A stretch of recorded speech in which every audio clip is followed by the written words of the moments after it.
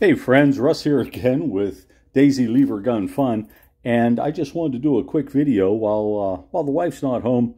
I laid a few guns out on the kitchen table so that I can show you some of the similarities and some of the perplexities, perhaps, of a Model 1201. The 1201 model was made for Montgomery Ward to sell.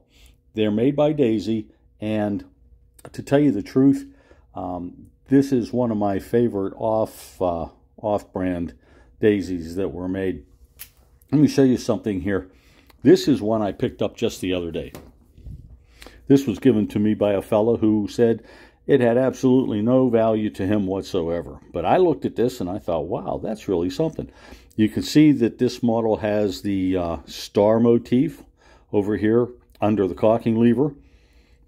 This is the original color that Daisy used, this gold paint. It's in pretty nice shape. The stock is not warped, plastic stock.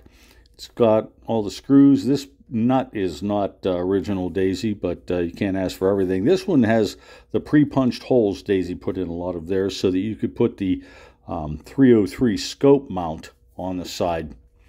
This one here has not been abused very much. If you look at the rear sight, the adjusting screw is even still in there, and it still has the gold paint on it. This is the original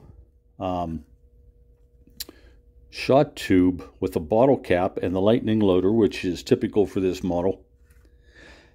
And the reason I know this is original, I took it out and it has the same exact color paint all the way down the shaft on the inside, right down to where the BB retainer is. Whoops. There you go. One of the things I like about this, so often we find that these forearms are in the shape of a curve because of the warping that happened to the plastics that Daisy used early on. This one is straight as an arrow, and that really impressed me about it.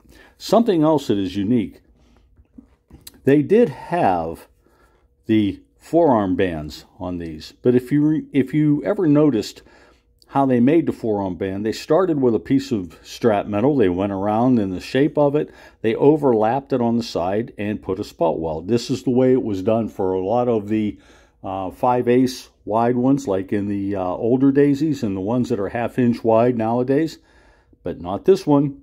This one has the overlap on the bottom. You can see that there.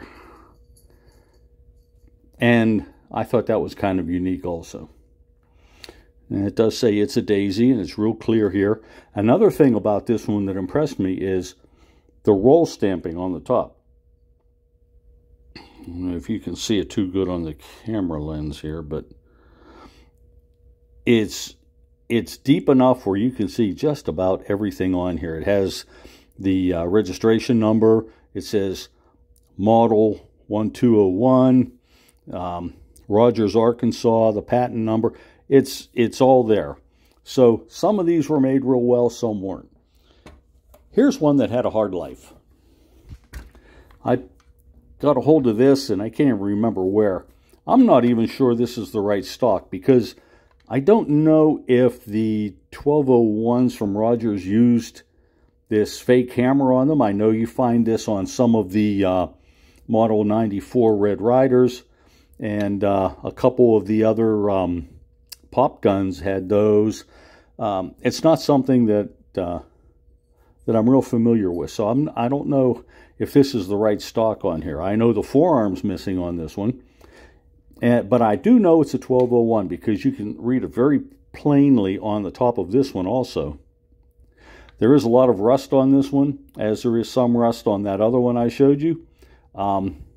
The elevation screw is missing out of the rear sight. That happens quite a bit. Because there's no forearm, there is also no forearm band. It does, however, have a very nice and what I believe original shot tube on here. And the tang on the front to cover the lightning loader so the BBs don't roll back out. So this one needs some loving. This one needs some work done to it.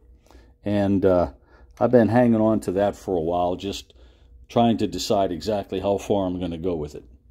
This is one that was in real bad shape, but what I liked about it is the light colored matching plastic of the stock and forearm. I thought that was kind of unique. I really hadn't seen too many with this color of plastics, and I know they did use them on some of the guns. Again, that 4-star motif that's in here, this one was in bad shape. I had to replace things like the caulking lever. It does have the adjusting screw on the rear sight for elevation. I cleaned this one all out. It's a shooter. It does spit the BBs. And what I can say about it is this is not the original Daisy color. This is a color that I put on here because I had it available. But to tell you the truth, you can't consider this gun as being restored because the color is not the same. And I don't have the original band for the forearm on there. So it's repaired and it's serviceable, and it's in a heck of a lot better shape than it was whenever I first got it. And you see you got the holes here for the plugs to be able to put a scope on it. But this gun was in such bad condition and so rusty. Right now, you can hardly see any of the roll stamping in here. And that's because so much rust was on here. By the time I took it all off, too much of the metal had been removed. And with a very light roll stamping, the rust just ate it away. By the time I got this gun back into a place where I could actually do the work on it, a lot of that had been worn off. And it's a shame, but that's the way it is. So there you have 3 examples of the Daisy made model 1201, and they made those for retailers other than the normal hardware stores and things that Daisy would make things for. So if you have any experience with some of these Western Auto guns or any others, I know Sears had a lot of guns made by Daisy, and Daisy was just all over the place. We'd like to hear from you. Give us a thumbs up.